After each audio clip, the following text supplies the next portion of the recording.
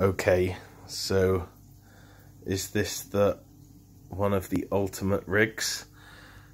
An up and over there, then going into a pulley there. So the pulley,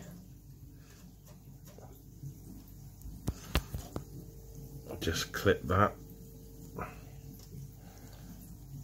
So that's the pulley clipped down. And then this here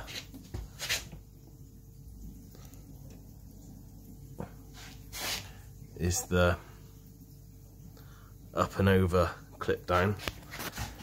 So that's the whole rig streamlined. And then of course when it hits it will come off. That comes off.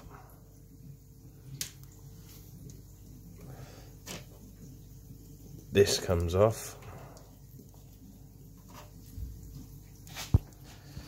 And then that's on the bottom, so you've got approximately a 16-inch trace, so perhaps not the best for raise, but still off the ground, and can have the option of a rotten bottom there, but still a decent length trace. But when it pulls on rough ground, the weight is going to be above, because it's a running ledger off the bottom. And then this here, the pulley,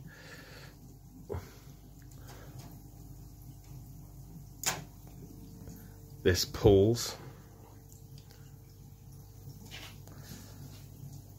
so the weight is that high, and then the hook's down there, so a decent fish on the pulley part of the rig. The up and over is well above, so you could maybe get the hook caught in a bit of weed as it's coming through, but it shouldn't be too bad. And also that's going to be trailing along the surface of the water, so it will be up out of the way, but at least the weight's out of the way. So a decent rig,